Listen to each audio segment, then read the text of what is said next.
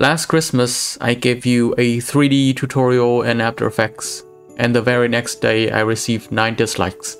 So today, in the spirit of Christmas, I'm gonna take you guys through my process of how I create that promo video that I used actually to promote my last tutorial. So yeah, I hope you guys enjoy this.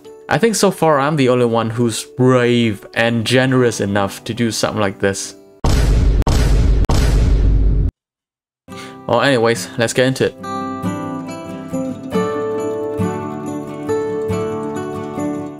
Right, so as usual, we're gonna start out creating a new composition. We're gonna try and make it a square this time. I'm gonna do the basic 1080 by 1080. Probably drop this down to maybe 10-second animation. Boom. And now, right, so the next step is actually trying to find something that you can work on this tutorial with. For example, for me, I already got this sort of PNG image of the Adobe After Effects icon. But, you know, you can do this with anything that you want, like the last video. You can do this with SVG vector files, or you can try to find some PNG like this with some sort of transparency in the background. So the first thing that we're gonna do is to set up our background. So what I'm gonna do is head over to Layer, New, Solid. We just call this BG for background. Everything else looks fine. You don't need to mess around with the color.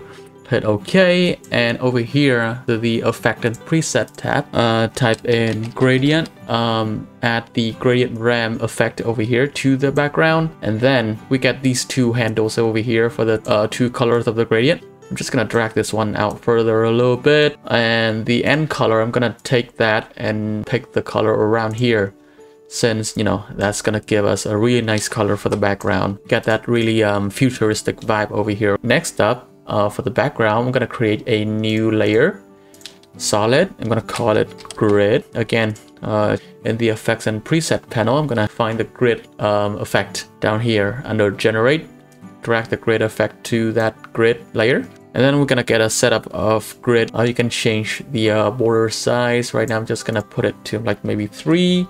Anyway, the effects will automatically create a a grid with proportionally perfect square for us. If you want to create a grid that is to your liking but also maintain the same sort of proportion, you can just either take this handle here and try and drag it like diagonally like this manually, or you can just add or take away each of these values over here inside of the corner property. So let's say maybe like -20 over here, and I'll add another -20 inside of that value as well, and there you go. For this grid over here, I'm going to change the blending mode to soft light, and then we got a pretty good blend of the white of the grid to the background over here. Kind of want this grid over here to peek out a little bit outside of the black, so I'm gonna drag this black value up until we can slightly slightly see, till we can just see out that grid layer. One thing we're gonna do before we move on is that we're gonna turn the grid layer into a 3D layer. In hindsight, this move was not applicable since Cinema 4D renderer does not allow layers to have their own blending mode. Therefore, you should not turn the grid 3D, as this move is known in the industry as a massive waste of time. Right, so we can now finally get to the more exciting part. We're gonna turn this logo 3D. And if you remember from my last video, using extrusion, we can actually extrude out vector and 3D path inside of After Effects. But if we're dealing with like a PNG picture like this, the best thing you're gonna have to do is, trace back the outline of the shape, maybe using Illustrator. Because of how simple the outline of this, this logo is, I'm gonna try and do it straight in After Effects. Just gonna hide the grid in the background a little bit over here. Head over to Layer, create a new shape layer. I'm gonna click and hold onto this tool, and I'm gonna navigate to the rounded rectangle tool over here. And while in the shape layer 1 over here, I'm gonna hold shift and double click on the rounded rectangular shape. And it's gonna create a perfect rounded square. And then, all you're gonna do is, drag it down, drag the size down, and try to line it up squarely with the original logo that we had. I'm just gonna call this one 3D back. That reminds me, I need to name my comp. I'm gonna call this main comp. I think Ben Marriott is watching me. So what I'm gonna do is click on this 3D back layer over here and hit T on my keyboard. That's gonna give me the option to change the opacity of the layer. So I'm gonna drop it down. So I'm gonna get a better look at where I'm going with this adjustment. So I'm gonna go to content, rectangle, and inside of the rectangle path over here, and click the constraint proportions over here. Thank you for the pop-up. And then drag it down just a smidge. I think I'll also need to drag out the horizontal side as well a little bit. Yeah, there we go. And then in the roundness option, I'm gonna round up the corner, you know, until they sort of touches each other. Really nice. Okay, you can spend as much time as you want, depending on how complex your shape is, but right now I'm just gonna use this. And also I'm gonna take the fill over here of the shape, do the color pick again from the original logo, and then enable the 3D back. I'm gonna put it behind my picture. And also to begin setting these up as 3D objects, I'm gonna engage the 3D option for both of these layers over here. And for the 3D back, I'm gonna hit P to turn up the position, and in here I'm just gonna push it back slightly into Z space. So I'm gonna just type in 0.01, and I'm gonna switch to this orbit around cursor. What? Okay, yeah, I'm gonna and I'm gonna rotate around the shape a little bit without, you know, without touching the camera at all. Before you do all that, you need to switch from classic 3D render to Cinema 4D, and that's gonna help engaging the extrusion option for our shape layer. And here I'm gonna drop down the geometry option, and underneath there you're gonna find the extrusion depth. So now what you're gonna want to do is drag it out, maybe to like 200 pixels like that. Next, what I'm gonna do is create a new null object. I'm gonna call this 3D control. Also turn the null into 3D. Click on the null, hit P, and it's gonna turn up the position property. Now we're gonna want the position of the null to be in the center of the 3D object. In 2D space is already in the middle as default, but right now we're gonna need to put it in the middle of the object in D space. So what we did just back then was extruding the shape out to 200 pixels. So what we're gonna do now is pushing this out to 100 pixels. So that's gonna make sure the null stays in the middle of the object over here, and the rest is just, you know, parenting these two shapes into that null. And now we have completed our 3D shape over here in After Effects. Kind of want to color this a different hue to make it easier to look. There we go, something like that. We're gonna mess with the lighting later. That shouldn't change too much of how the final object should look, but we can always go back and change it around. Right. Okay, I'm gonna re-enable. Wow. All right. Alright, so what I've just realized over here is that apparently the Cinema 4D renderer does not allow you to adjust blending mode between layers. So no matter, actually, what I'm just gonna do is just revert back to what I actually did in the promo video. You know, this one I just trying to went on to see if I can find a different route, but apparently not. What we're gonna do is take all of these layers over here and put them inside of a composition. Call them main 3D shape. 3D shape. This is actually better, actually. I'm just gonna try and revert things back to where it was. So the grid layer over here, I'm just gonna disable the 3D option for it, and now boom, my soft light blending mode has returned. Also, I kind of want to copy this PNG over here onto outside into the main comp, and also, you know, disable the 3D option for it as well. That's gonna be where we start out with the animation, and so we can begin to animate, which should be fun. We're gonna start out with this logo over here. Hit S to drop down the scale. I'm gonna drop it down to maybe over here 35%. Looking nice. And here in probably the 1 second mark, hit Control Shift D to cut it out into 2 parts. Just gonna delete this one and drag the main 3D shape over here. Also make sure it's the starting point of the 3D shape comp, which you can tell by a little marker on the top of the bar. Now we're gonna start to lay down some keyframes. So over here in the scale property, I'm gonna hit the stopwatch icon, put a keyframe on there, and in the one close to 1 second mark, I'm gonna drop it down to maybe 13 like that. Let's see how it looks. And then I'll highlight this keyframe over here, press F9 and jump into the graph. Make sure the speed goes down really quickly. I want it to sort of ease into the transformation a little bit, like that. That's looking really nice. And so over here at the 1 second mark, that's where the beginning of the 3D animation is gonna be. So I'm gonna drag the final keyframe over here of that animation down here. Maybe drag that. We're gonna need a little bit of space over here. Again, hit Control Shift D, cut that piece out, and Control X to cut it from the comp. And then over here in the main 3D shape comp, I'm gonna Control V to paste it back over here. And that's just gonna give us a sort of where to look in terms of trying to line up the 3D shape with the logo and the outside comp. So right now, what I'm gonna do is head over to Layer, create a new camera, and I'm gonna stick to the one node setup over here. And preset is gonna be 200 millimeters.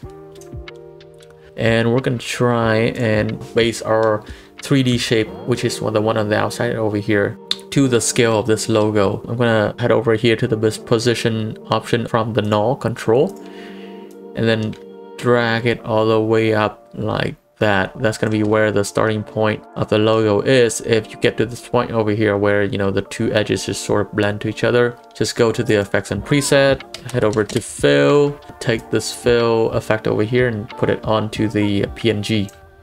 And then, you know, it's got that clean border over there for you to guide your eyes onto. Should be where it's starting, right? Clicking over here to toggle the transparency of the comp, by the way. This little logo over here. And yeah, I think somewhere like this should be fine. That's good. Okay.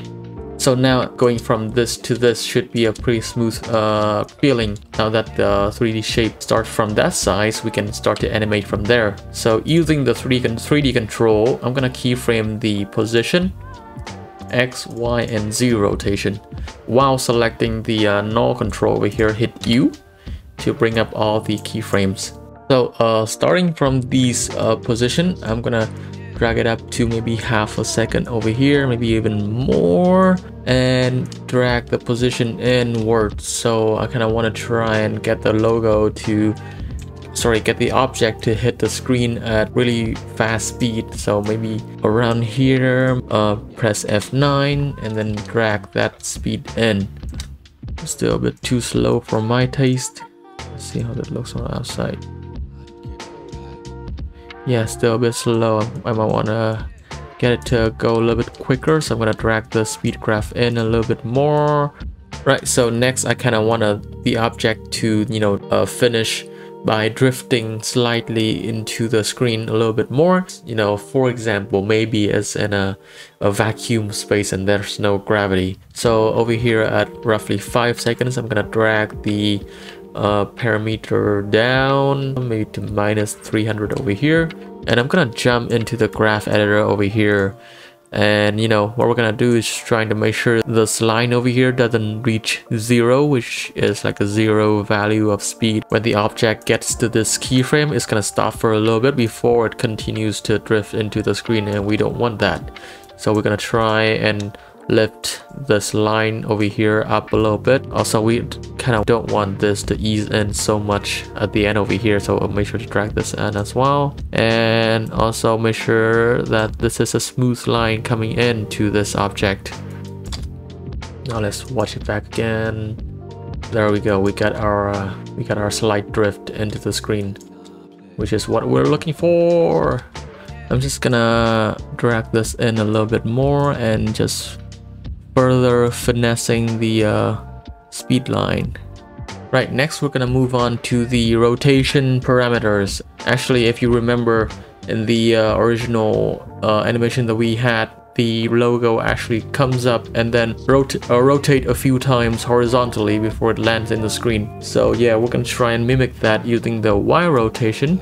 Right, so dragging the timeline indicator to the position where the logo sort of lands in the screen. I'm gonna drag the Y rotation to the left over here for maybe 1 or 2 rolls.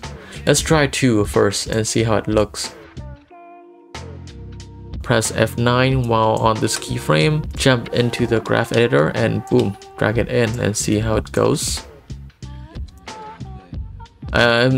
I think that's a little bit too much. I'm gonna take it, maybe just take it down to only 1 roll. Number -2 over here, I'm gonna take that down to only -1 and see how that looks. Yeah, it looked cleaner, not cleaner, but that roll is way more decipherable. And I'm gonna offset the finishing of the rotation to the finishing of the position. Also, I'm gonna make sure the Y rotation here gets the same treatment as the position. So over here, down here, gonna make sure it drifts a little bit as well, like that, to maybe -45. Same goes with the X rotation over here. At this position, I kind of want it to be offset a little bit, so it's kind of tilted upwards like that. Again, F9. Drag that speed in, make sure it speeds up at the beginning and offset it by a little bit, also a little bit to the Y rotation as well. Same goes for the Z rotation. Just gonna have the finishing position be a little bit like this, so you know, also press F9 and then drag the speed in like that, then maybe offset it to the furthest. The next few steps consist of me giving the rotation some extra movement at the end to ensure a little bit of drifting to the screen, like I did with the position. And just like with the position, in the graph editor, I tried to make sure that the speed lines connect smoothly from one state to the other. And that's what happens when it touches the 0 line and goes negative. Yeah, so you know, make sure it doesn't go beyond that 0 line. Maybe just ease up on the, you know, on the curve a little bit here. If you drag this all the way to the end, it should be like a smooth descent or like a smooth ascent to the final position over here. There should be no curvature in the speed line. And now it's all down to, you know, adjusting how these parameters look. I kind of think that this logo over here, it's kind of hiding a little bit too much of the actual icon before it rotates away. So I'm just gonna adjust the rotation a little bit, maybe just have it end up over here. And as for the X rotation, I'm gonna drop it down a little bit like that, so that, you know, actually I'm not gonna offset these keyframes way too drastic. I'm just gonna line them up together. Okay, cool. And let's watch it back. In the outside comp over here, I'm gonna adjust a few things. The grid layer over here, I kind of wanted to scale down a little bit. I'm just gonna keyframe this corner parameter over here. So right here, I can see this square, trying to make sure it's sort of attached to this edge over here of the logo. As you know, as it's shrinking down right here, I'm gonna take this value down. I'm gonna drop it down even more, 1592 over here, and copy that value. Paste it on O2 over here, and also press F9 for this keyframe, trying to match the two speed curves of these properties as much as possible. This one over here seems like it's gradually speeding up over here, so I'm gonna mimic that over here as well. And it seems like the curve over here reaches the peak on to the left of the time indicator, so I'm gonna drag this back over here, yeah, and try to mimic that result. We can try making the grid sort of drift as well. Click onto this value over here, maybe -20. That's good. And also this one, put a -20 on it as well. You know, just trying to make sure these two values over here are equal. I'm gonna do a +10 on this, making sure we don't have such a drastic drift away. I don't want to take the attention away too much from the main object. And that's good. That's good enough. Wow. Now we get to the part where we get to put design into motion design. So now I'm gonna start off with over here the main PNG footage. I'm gonna pre-compose it, but while doing that, I'm gonna click on the leave all attributes in the original comp. And what that does is that it's gonna put our PNG file into its own comp, while on the outside, the comp is gonna retain all the settings that we had for that layer, including the 3D option and also what it is parented to. So what I'm gonna do is head over to this layer, right click on it, and do a little bit of adjustment to the layer style. Put on a little bit of inner shadows, make sure it's in overlay, drag the distance out, maybe still a little bit too harsh on it. You know, these shadows and highlights, they don't really necessarily have to make sense. It's just something that, you know, try to make it look as interesting as possible in this case. That's looking good. I'm also gonna add in a little bit of a bevel and emboss. First thing first, I'm gonna drag up the size and change the angle to make sure the highlight stays somewhere on the top right over here like that. I won't bore you with the details, but here are my final figures for the bevel and emboss. You know, make sure to adjust it based on how complex your object is looking, but this is what is working for me. What is important is make sure to keep the highlight blending mode as a color dodge. That's gonna give us a pretty, you know, pretty obvious, pretty techie vibe going on for the highlight. Bam. Okay, now we come to the part where we start to add some custom After Effects lighting into the scene like this. Head it over to the layer and create some new lights. For this example, I'm just gonna use point lights. White intensity all works. Hit OK, and then I'm gonna drag this one to the top over here. Let's drag the scene out to where it's sort of finished. Drag it up to the top left. Hit T to bring up the intensity. I'm gonna bring this out right here. Try giving it a sort of a highlight, soft highlight over here. Duplicate that point light, drag it to this side, to the right, and drag it out into the Z space so we just get slightly like a hint of it on the right over here. Oh, it gets slightly darker. Okay, gonna drag it out like that. How about that? Also bringing the intensity up a little bit. That's some smooth light. Okay, there we go. We got some light on that end. This one actually we can bring it down a smidge, just a little.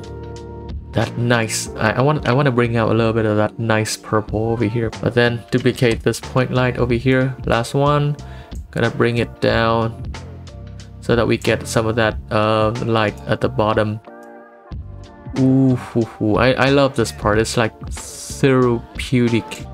Maybe the bottom light doesn't have to be as harsh. You can actually drag it down to even 67. So sticking with the topic of lightings, as you can see over here, the first frame and the logo is sort of overblown because of all the, you know, all the lights pointing its way. So what I'm gonna do is just sort of drop the intensity of all the lights down a little bit. So I'm gonna keyframe all of these values and I'm gonna drag them to the point where, you know, the logo sort of finish its movement. And at the beginning over here, drop all the lights down to a more, you know, a more reasonable amount, so that the logo over here sort of resembles what the other logo in the main comp ends up with.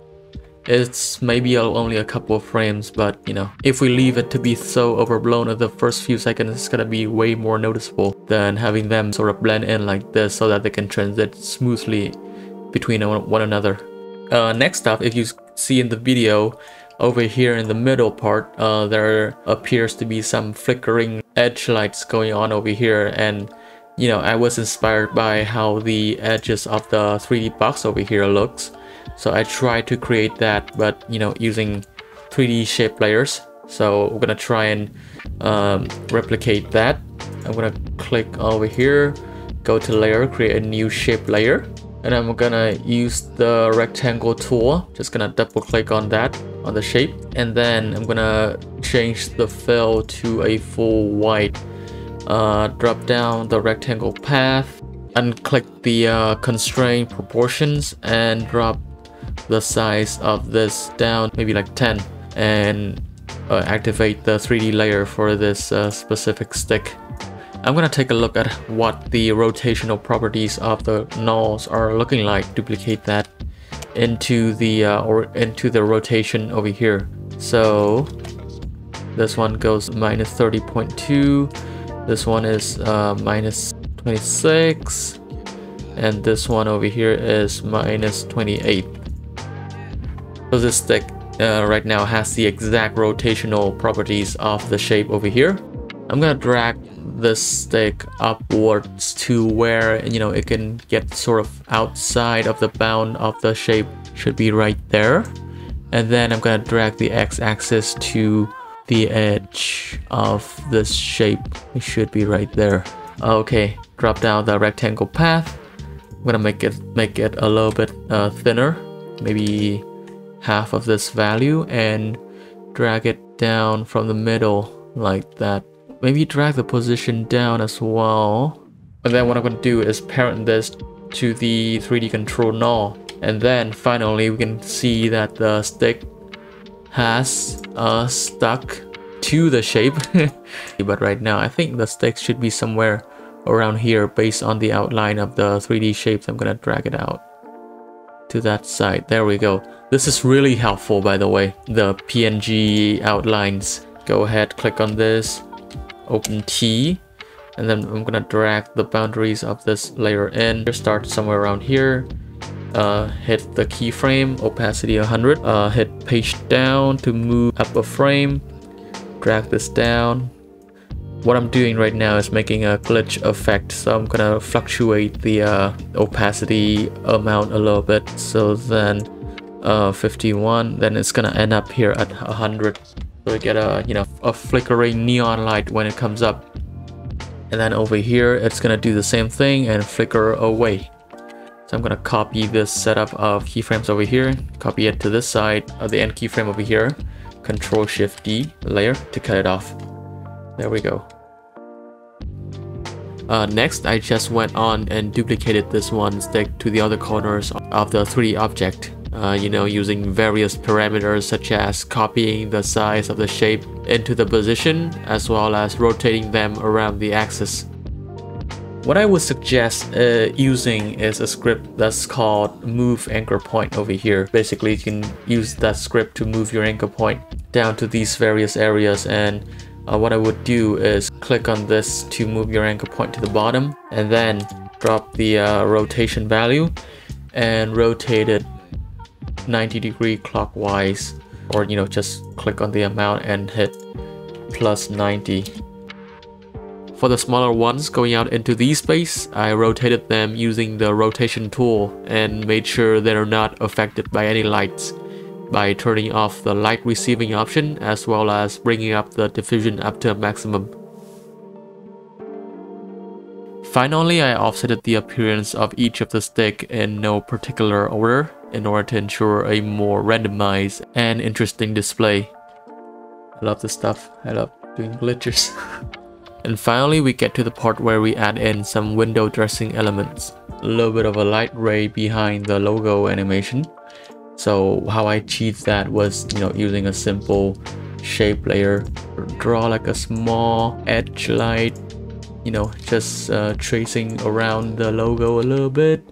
I just give it the color of this light purple inside of the logo, and then I parent that with the original picture of the logo. So then when it scales down, the element behind also scales down as well. And I'm gonna give that element a little bit of a glow. Actually, I'm gonna give it two glows actually. One is this edge, little small edge over here behind, and then I'm gonna duplicate that. I'm gonna give it a second glow that is gonna be lighter and spans out in a wider area. And then I'm gonna give it a little bit of a fastbox blur and then put it on top of every single one of the glow and just blur it out really lightly, and then give it sort of a fascinating blending mode. This looks fun, but it's not giving me much right now. Something like that.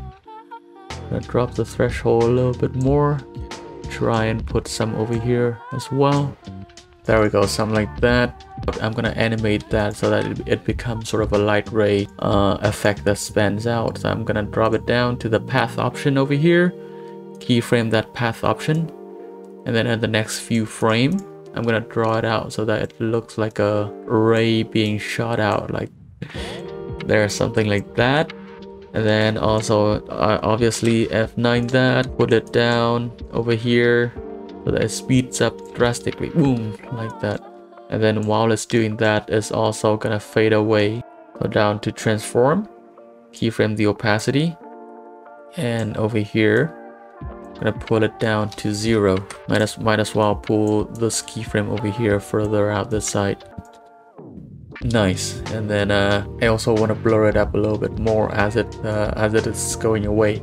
Put a keyframe on the blur radius, and then at the end over here, turn the blur way up like that. Still keeping a little bit of that cylindrical shape, so I'm gonna try and make them some sharper edges by adjusting the shape of the path. There we go. And yeah, just a little couple of maybe motion elements, like something like a star over here. I'm gonna double click on the star, and what I'm gonna do is turn the polystar onto a 4 points arrangement over here. Drag the inner roundness in, drag the inner radius in as well, and then navigate to the transform effect. Skew it a little bit like that, and then rotate it. I really like this style. I think this is one of the best simple motion language, which is like a simple twinkling star shape. I'm gonna put it in the center over here, and I'm gonna animate it out, drag the star in, put a keyframe onto the position in the next few frames over here, put it out this side. And also, you know, make sure jump into the speed grab and drag the speed in as well. Have it ease in over here. Have it fade out using the opacity property. Man, I'm losing my voice. And yeah, actually I can actually give it a little bit more time. Oh, what the hell? Just give it a deep glow. Oh my god, look at that. It just looks nice. It looks way nicer. There we go. And then I'm gonna call this twinkling star.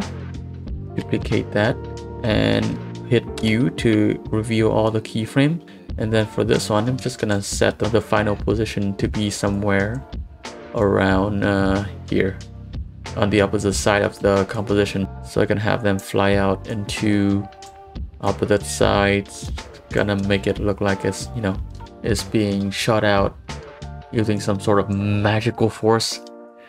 I love that. I think we can move on to some final touches. Usually I just put a new adjustment layer on top of everything and add in a chromatic. Oh, sorry. Yeah, for this one I'm gonna use the one coming from Sapphire. Just gonna slap like a little bit of a chroma effect on top of everything, looking nice, especially for these, you know, these white sticks over here. When they're full on white like that, when you separate out all the color, all the dimensions, it looks really cool. And then for the final touches, grains. Add in a simple grain. For the viewing mode, you can change it from preview to final output, and there's a tons of presets of grains you can use. Actually like the Kodak Vision 250D over here, especially when it's mixed in with the blue. I think it's coming out really nice. And look at how it's mixing with the glow. My god. So yeah, this is our final result for the video. I actually like this final product a lot. I hope you guys enjoy this video. Hope it has been fun to watch. Not usually the case for tutorials anyway. As always, thank you guys so much for watching. Have a wonderful Christmas, happy holidays wherever you are. And yeah, I'll catch you guys in the new year. Bye bye.